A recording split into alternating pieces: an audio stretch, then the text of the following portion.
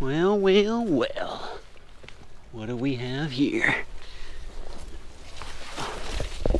A new fishing spot. Yeah. What is going on, guys? Welcome to another fishing episode. Today we are trout fishing on this beautiful river, my local river, and it's crawfish season, folks. It is officially crawdad season here. The crawdads should be out in droves. A couple weeks ago I saw a few down in the water. Of course they're down in the water, not going to be anywhere else, but I saw a few, but they were just coming out. And when crawdads are coming out of hibernation, they're like covered in mud. They have like just stuff sticking to them still.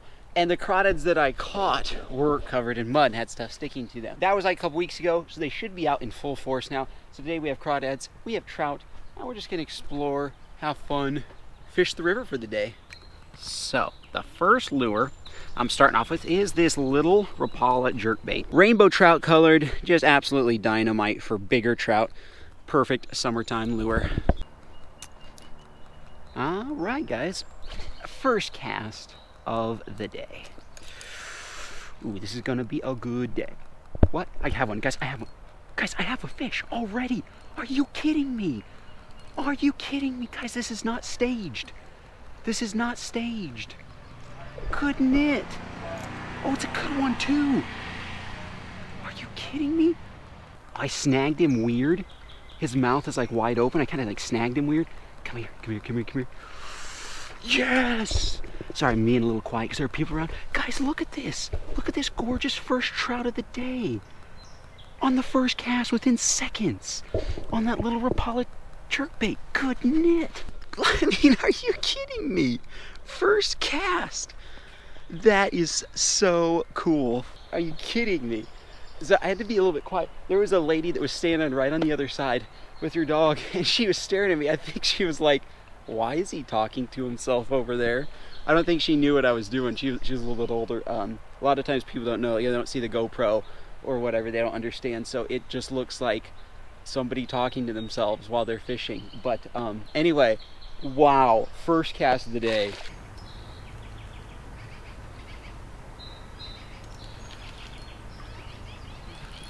Got one, got one. Thought it was a snag. Oh, guys, we got a good fish, we got a good fish. Oh my gosh, we had a big fish. We had a big fish. Oh my gosh. Oh, what the? It's a sucker. It's a big sucker. Are you kidding me? Guys, are you, look, and he bit the jerkbait. Look at that. A sucker fish. It's full on in his mouth. Either that was just pure chance, or else he actually, for whatever reason, attacked it. Guys, if you're new to fishing, sucker fish do not eat lures. They're just bottom suckers. They just eat algae and stuff. Good grief, that is a first for me. Huh. You know what, guys? We might save this. We might save this. I could use them for crawdads. What do you think? Should we use them for crawdads? These make great crawdad bait. All right, so I knocked them out there. This trash fish will actually serve three purposes. Number one, we're gonna try to eat a slice of him, compare him to the trout. Number two, we can use him for crawdad bait. And number three, in case a little mink comes along, there are a lot of mink in this area, we'll feed him some. All right, my friends, new spot here. I don't think I've ever fished this one before. Throw our fish down there. You know we're gonna attract a mink with dead fish now. Whew. Water is cold. First time wading in, but you know what? It's not as bad as it can be. This water can get so icy cold. Feels like it came off a glacier. Right by all that wood.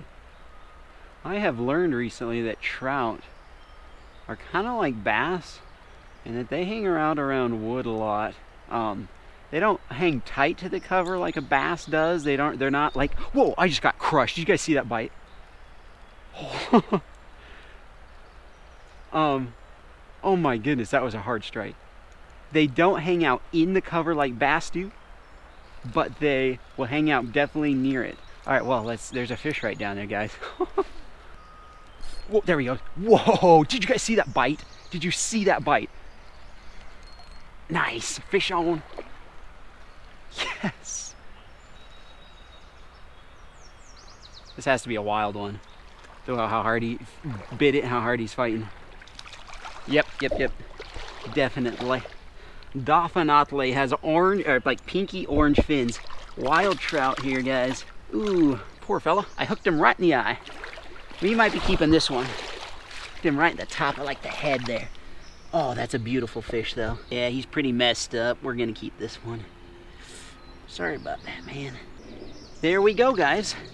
Another nice little trout there. You can tell he's wild. Look at the pink bottom fins and stuff like that. Nice. Ooh, this is gonna taste good. This is amazing, folks. I already have 3 fish. 2 of them are trout, which is what I wanted for a little lunch, little dinner, whenever I decide to eat them.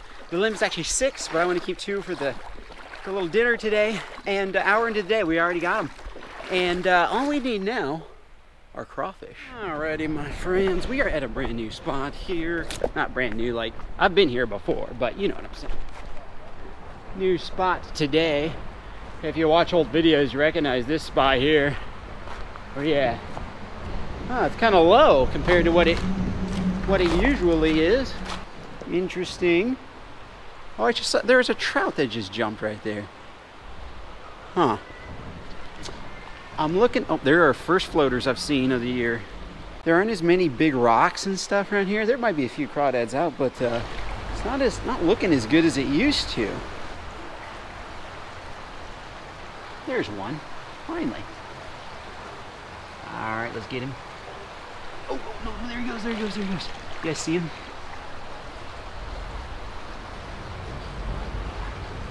Oh, there he goes. He's trying to get away. No, we got to keep track of him. Keep track. Oh, this is a tricky one. This is a feisty one. Just tire him out. Grab him. Yes! Guys, the very first crawdad in this river of 2020. That's what I'm talking about, folks. Yes, they're out. Hallelujah. Nice. All right, let's put our plan into action. We're gonna take this sucker fish, cut straight down. I saw my brother do this before.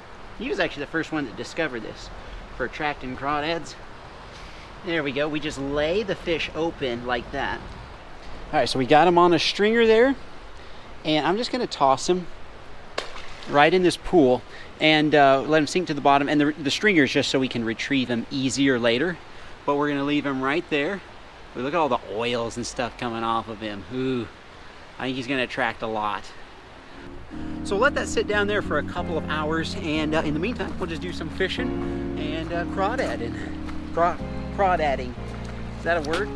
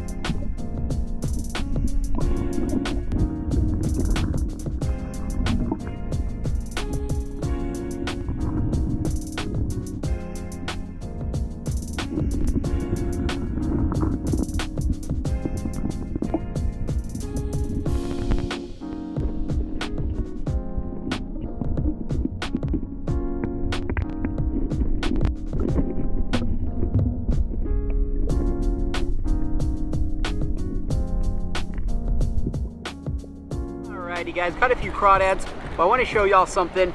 I have here an Abu Garcia Toby. This was sent to me by a subscriber from Ireland. It's a little silver, well not silver, more of a kind of a angry rainbow trout color actually. Connor, that was his name.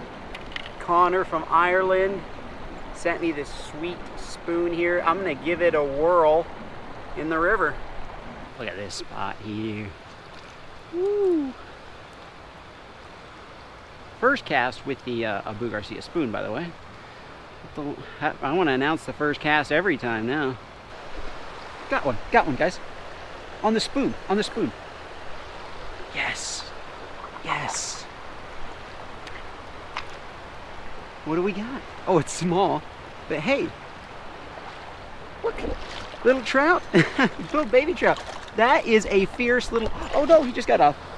Oh man, but there we go. First fish ever on the spoon. Connor, thank you so much. He said it was a rainbow trout slayer, and I thought, that looks good. By the way, guys, for all of you who've sent me stuff, it doesn't always make it in videos. What I do is I put all the stuff in a box. If it fits in a video, or if I'm about to head out and I kind of look through my box of all the stuff you guys have sent me, if something fits, I will include it in a video, but just to let you know, if you guys do send me stuff, it doesn't always make it into a video. All right, my friends, at a brand new spot here, we have spots like this big boulder and all kinds of boulders all around here in this kind of eddy pool. Perfect spot for crawls.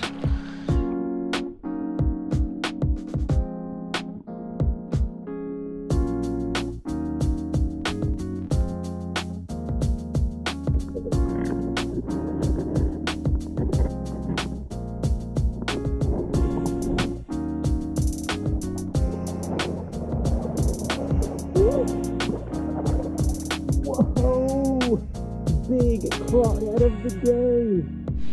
Oh, look at that lobster right there, guys.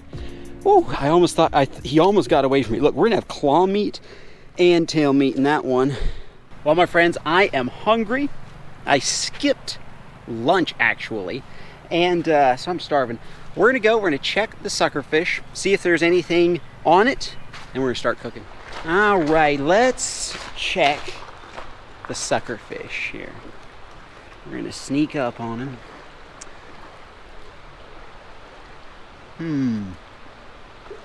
I don't see, oh wait, did something take off there? Crawdad might have taken off as he saw me coming, but you know what? I don't see really anything down there. Well, that is curious, folks. I don't see anything around it, unless there's a crawdad like hiding out underneath it. Well, that was an epic fail. I guess the only thing now to do is leave it on the bank. Maybe a mink will come for it. You know what I'm gonna do is I'm gonna see if there are any crawdads under these rocks here. I have a hard time believing that they would be ignoring a fish like that, that tasty treat.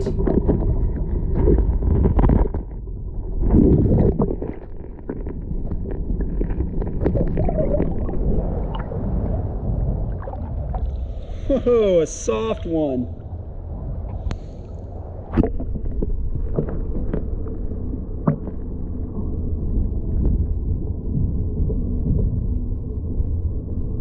Guys, I literally just found this crawdad that's molted. He's really, really soft, and under that rock, I thought there were two of them. No, this is just the shell he molted out of. And see how it's like slightly smaller than him? That is cool. I've never seen that in all my days of crawdadding. I've never caught a crawdad that just, I mean, he is, I'm gonna be able to eat him just, like he doesn't have any claws, like even his claws are soft. That is so crazy. I'm gonna be able to eat him whole. That is nuts. Well guys, after turning over all these rocks, I'm kind of thinking one of the reasons why the suckerfish may not have worked is because there weren't that many crawdads in this area. I flipped over all the rocks and I only saw two other ones. So it was cool seeing that molted one. I've never seen that before, a crawdad that just came out. But anyway, let's find a little beachy area. Let's cook. And here we are at our own little private beach. So you guys want a great date idea? Grab a little picnic and come down to a spot like this, right in the city, You don't have to be near the ocean. I mean, ocean's obviously the best, but find a little spot like this along the river, little picnic. All right, need a rock or a hard surface to cook on. I did have a rock here that I used a couple years ago. That's probably, what the?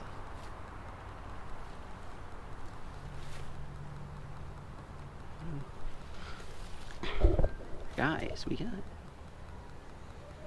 got something. Hopefully this isn't.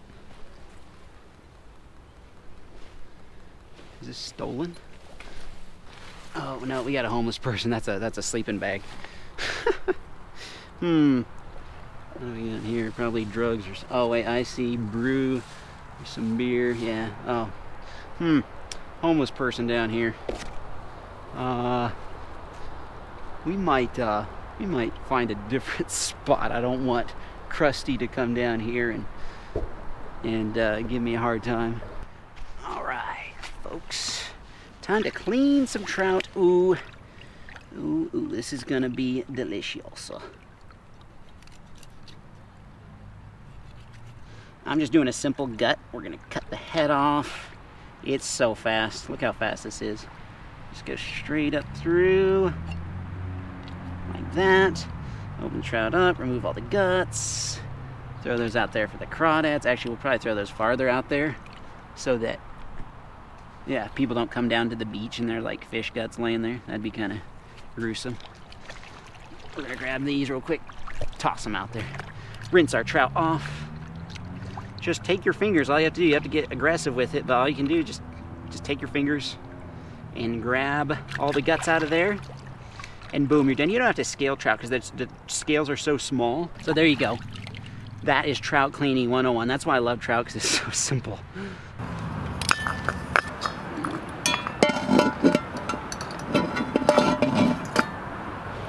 Oh. Whew. Feels good to sit down. Got my view of the river here. I am hungry, folks. I am super hungry. The plan of attack first is to boil up the crawfish, and then we're gonna cook the trout so we can let the crawfish soak in this brand new concoction that I have to show you guys. So first thing we gotta do, folks, is let this water come to a boil because we are using straight up river water. There's some rule, like always let river water, like water that's not been treated, boil for 5 minutes or something like that. Some survivalist rule. So this is going to be one of the most unusual crawdad boils I've ever done. We have here ramen noodles. I thought of that literally last minute. Before I was about to leave, I thought, what if you added ramen noodles to a crawfish boil? Like, you already have flavored water. Might as well. Might be something cool. We're going to flavor the water with Zatarain's shrimp and crawfish, shrimp, and crab boiled in a bag. And then we have this blackened Cajun seasoning for the trout. We're also going to add some Everglades into the water, and of course we got to add salt. One of the first things we will add to the water is our shrimp and crab boil bag. There has all kinds of seasonings in it. We want that to soak, and kind of like a tea bag. All right. Ooh, water's getting dark, getting good and dark. Next, we shall add the crawdads. Let's start with the biggest one. Right there, Mongo crawdad. Drop him right in there. There. There we go. Ouch, one got me. And there we are, folks. We'll let those boil up, and then we will add, after we've let those crawdads cook for a second or two, because the noodles are going to cook, I think, faster than the crawfish. Let's let them cook for a couple minutes, and we're going to add the ramen to them. And you know what, folks? We're going to add the little flavor packets. This is pork flavor. I'm going to add that to the water as well. We will have some flavorful noodles and crawdads going on here. Add one more packet. Ooh, did I overdo it? Ooh, I may have overdone it. Well, we're committed now. Hello. Yeah. Good, how are you?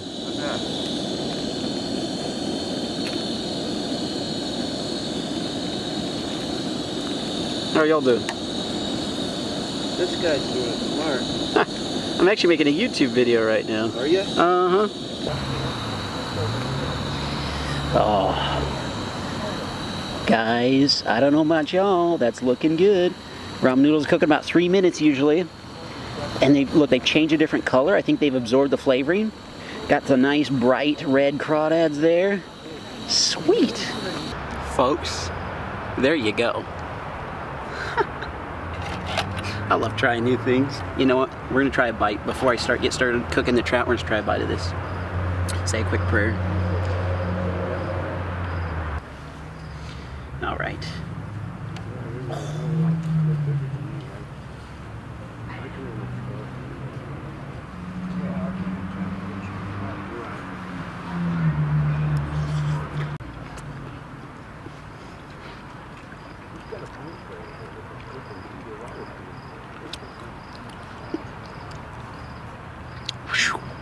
You know what, guys, to be honest,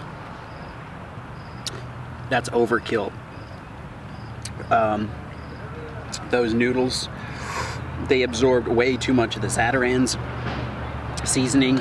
They're very, very Zataran-y, but got some people on the river.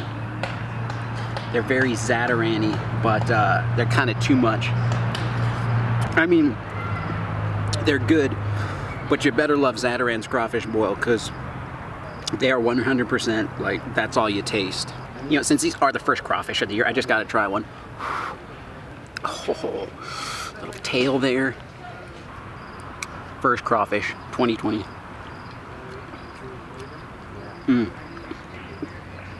I miss that flavor.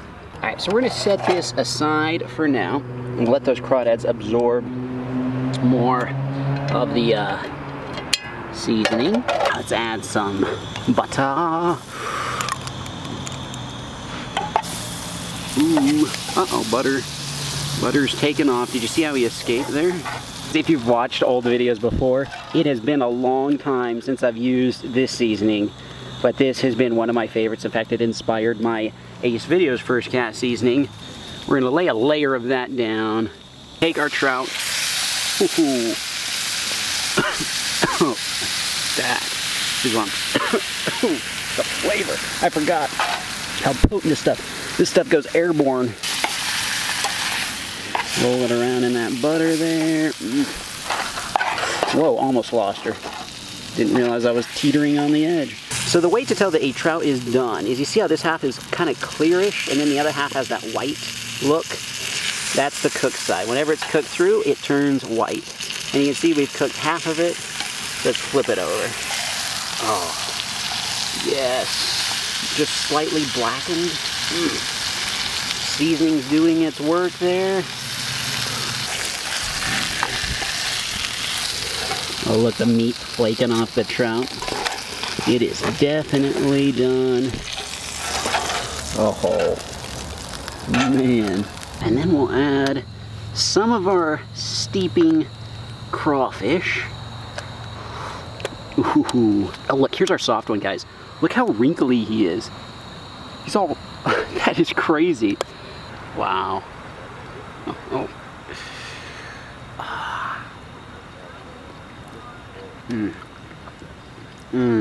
Check out this crawdad, guys. The really soft one that we found. Look, the fork just pokes. Well, it doesn't quite poke all the way through. Yeah, it does. Yeah. There you go. Little soft one. Bon appetit.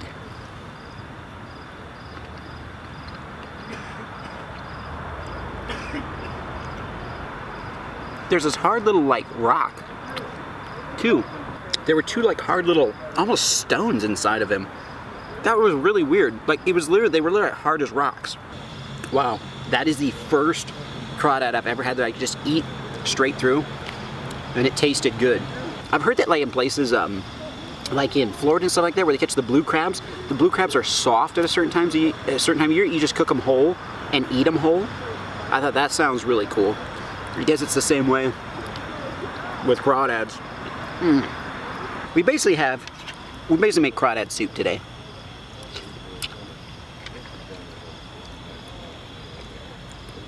That packs a punch. It packs a punch. Don't use a whole pack like that of seasoning and one little boil of water. Whew. Those ramen noodles, the crawdads are really good, but the ramen noodles absorb way too much. Ooh, yes, claw meat. And the claw meat's always tender, more tender than the rest of the crawfish. So as I was sitting there finishing my dinner, I kept watching the two homeless guys across a little beachy area from me, and they were just hanging out. And they definitely seemed like two lost souls, and I really wanted to witness to them. I wanted to give them the Christian gospel, but I had just met him, and to me it seems a little bit intrusive to say to basically a total stranger, hey, where do you think you're going to go when you die? So I decided to go about it a little bit differently. Do you have any plates on you? No? Plastic? Would you guys like a fish? All right. So I cooked them up the other trout, and we kind of chatted a little bit. And then while they were eating the trout, I have in the back of my phone case this gospel tract. It actually looks like $1 million bill, kind of similar to a regular dollar bill, but it's pretty obvious right away that it's fake. But people love it because it looks so cool. I'll put a link to these in the description if you want to check them out.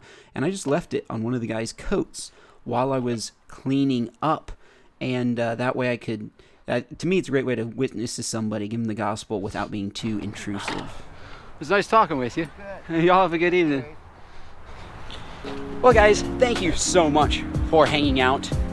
You never know what could happen when you come out here. We'll see. We'll see what happens. So, anyway, thank you guys for watching. I had a fun. This is so much fun. This is my favorite thing to do ever. Hope you guys enjoyed. We'll see you in the next one.